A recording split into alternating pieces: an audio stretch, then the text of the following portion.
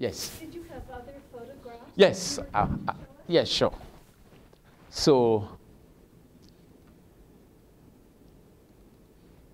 as I said, this was the guy killed that sparked the genocide in Rwanda, Habyarimana. And sorry, some of these are a little graphic. This was the Rwanda genocide where people were just running away for safety.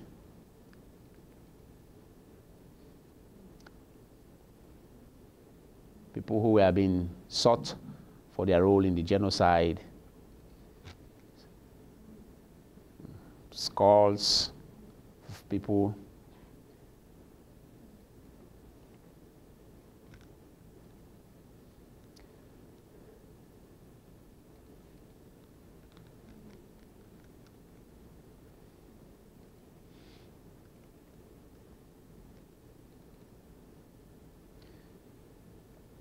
So just buttress the point that it's one country, that's Rwanda, this is Burundi.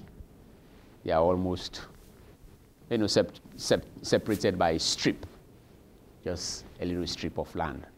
And Tanzania here was where a good number of the people from Burundi ran away. And from this camp, they launched occasional forays into Burundi. And then the Democratic Republic of Congo, which is huge, the guys whose photo I showed you, Kagame, had some of his rebel forces in Democratic Republic of Congo. And so it was easy for them to launch attacks in Rwanda from this end. Yes, please. I'm curious, you spoke about the refugees that came from southern Uganda. Can you speak up, please? You talked about the refugees who came from southern Uganda and then it was like western Tanzania. Uh-huh. What happened after as Burundi and Rwanda became more peaceful? Are those refugees, did they kind of move back? Yeah. But some of them are still there. Yeah, some of them are still there. Sorry, I did not mean to cut you off. Yeah, some of them are still there. Some are still scared to go. Some don't still trust the system. In fact, the Democratic Republic of Congo is still in turmoil. And accusations have been levied against Rwandese or Rwandans, that the Rwanda refugees that are still there are the ones causing, you know, the problems. So some of them are still there, but a good number have returned. It's usually in a war situation, it's like in Sierra Leone, where I also experienced the war a little bit there. Even when they tell you, you know, the war is over, peace has been established, you don't have confidence in the system. You know, the trauma alone makes you not wanting to go close to the theater of war. So it's a matter of confidence, but a good number have returned, particularly Rwandese. A good number of them have returned. The Hutus in Tanzania, some have returned, some are still there. And the last thing I read about that is that the Tanzanian president was urging them to go back because it's also draining their own resources. Did I? Yes. Earlier in history, was there foreign involvement or alliances with certain tribes regarding slave trade? Sorry, I missed the last one. Yeah, was there slave trade in, like, I know in other countries, some of the countries that later became colonizers made alliances with certain tribes to capture slaves and send them off. Yeah. Was there slave trade going on there, and with what countries? Yeah, Power dynamics? Yes, the slave trade, particularly the Atlantic slave trade, started around 1400.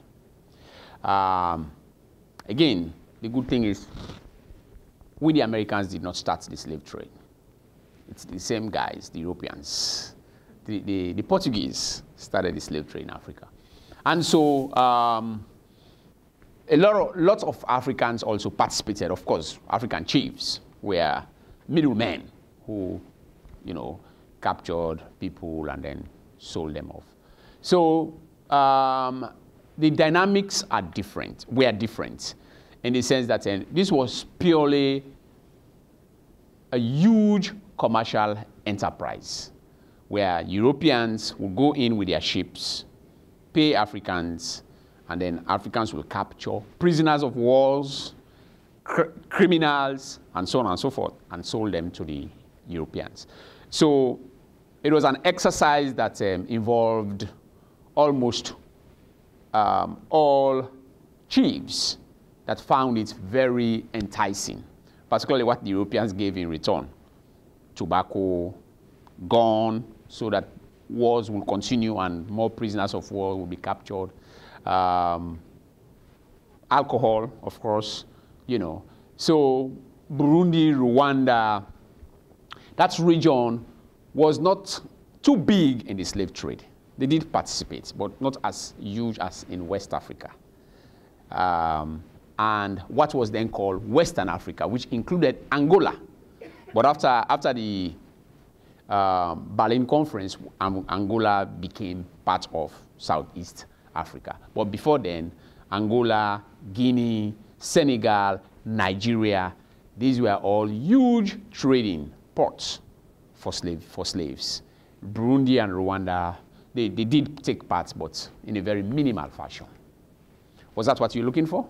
Yeah. Okay. Maybe one more question, but before Dr. Van Gogh takes that, if you would please fill out your evaluation forms. We very much appreciate your help in deciding how to handle reading together programs in the future. Is there any? Yeah, we have some pens. Any last questions?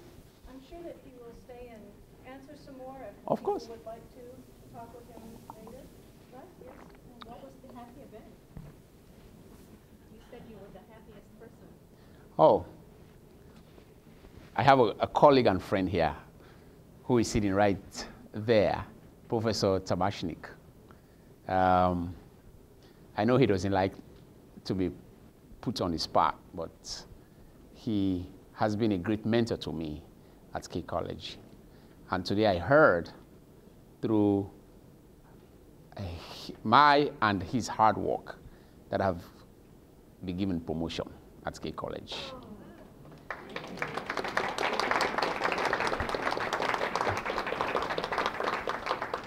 So I have been in a very exciting mood since this morning. Well, thank you so much for coming to talk with us tonight. It's so wonderful that we can congratulate you too. Thank you, thank you, thank you, and it's a pleasure to be here.